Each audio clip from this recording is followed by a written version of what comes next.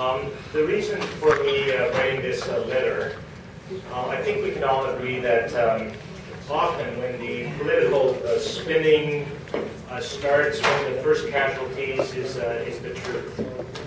And I live on St. Clair. I live 4 doors away from St. Clair. I've lived there for a very long time, and certainly I have a very different experience of St. Clair than has been reported in the newspapers and in the media over the last little while, as pushed by some of our colleagues. I remember the day when we had dollar stores, several dollar stores on each block on St. Clair.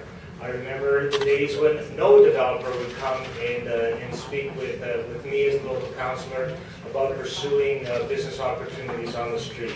I remember the days when it was easier for me to walk to the St. Clair West subway station rather than wait for a streetcar, because the streetcar was always jammed with people and then couldn't get through the mixed traffic. That's my experience. Other people have different perceptions and perhaps different experiences. We need to find a way to get beyond the anecdotes, including mine, fair enough, including others, and get that third-party objective assessment on St. Clair itself. We need a third-party review. We need to figure out what the right metrics would be to determine whether it was a success, and in which way it was a success, and if it was a failure, in which ways it was a failure.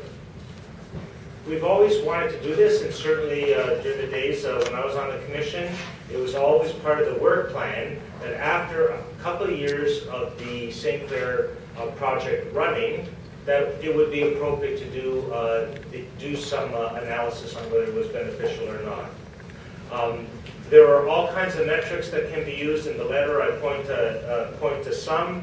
You could do it based on all of these factors. In fact, I think it would be wise to do it on all these and other factors and other metrics, and those metrics can come together relying on some work from the Canadian Urban Transit Association, CUDA, or the American Public Transit Association, or the Union Internationale de Transport Public.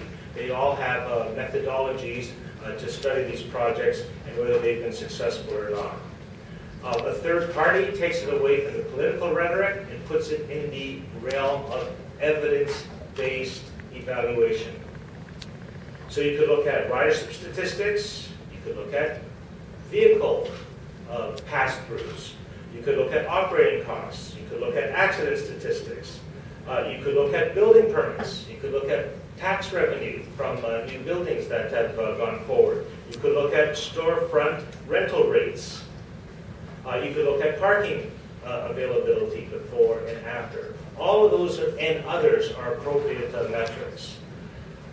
I think in doing such a study, it would help us on St. I didn't know I was that good.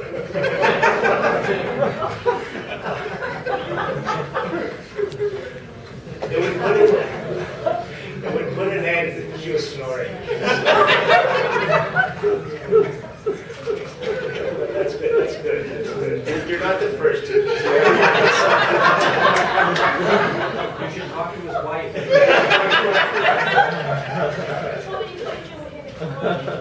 I'm going to hold your time.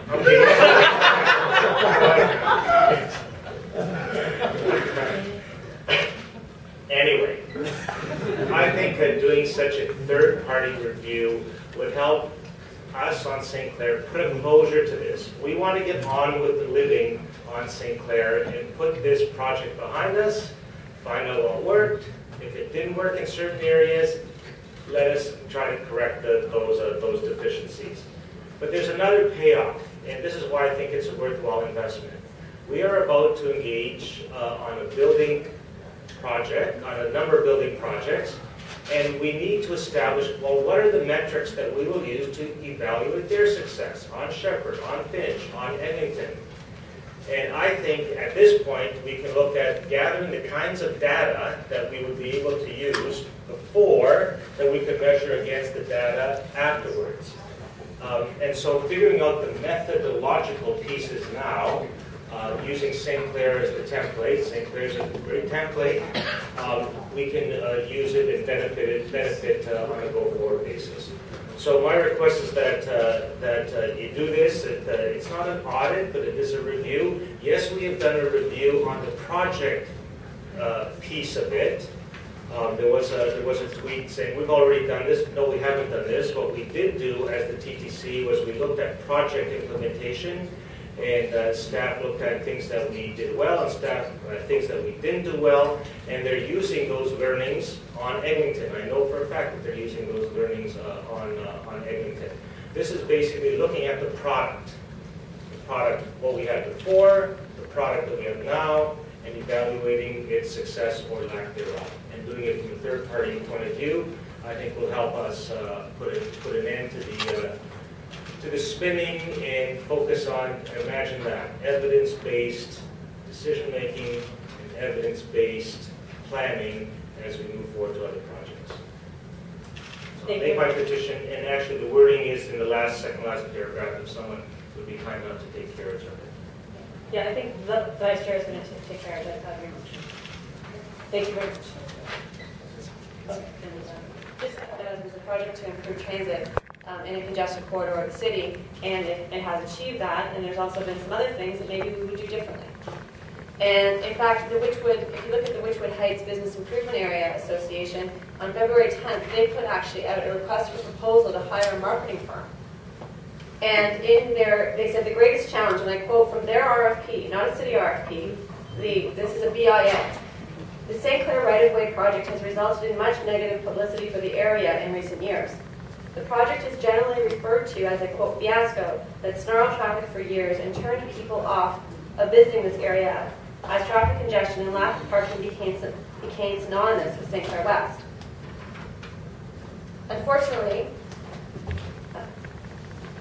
the mayor continues to refer to St. Clair West as an epic failure. So we need to take this into consideration as we roll out a marketing campaign that at least incidentally, if not directly, helps to reposition the public perception of its neighborhood. So although we may be believers, there's a general public out there who tends to view St. Clair in a very negative way, to the point that the businesses that we rely on to keep that street vibrant are asking for us to help them, or they're asking for help to rebrand that street. So what the Vice Chair's motion does is it just asks our staff to come back with, could we do this work? How much would it cost? You know, it's not just for the councillor. The councillor's representing his area, and the councillor's representing the local businesses in the area. Okay? So if we could just move that, advance that to 1 more month to see if we can do that work, I think it would be in our interest. And it may be done in-house in the end. Maybe it is a matter of pulling together what we already know, but at least let's have that opportunity. Thank you.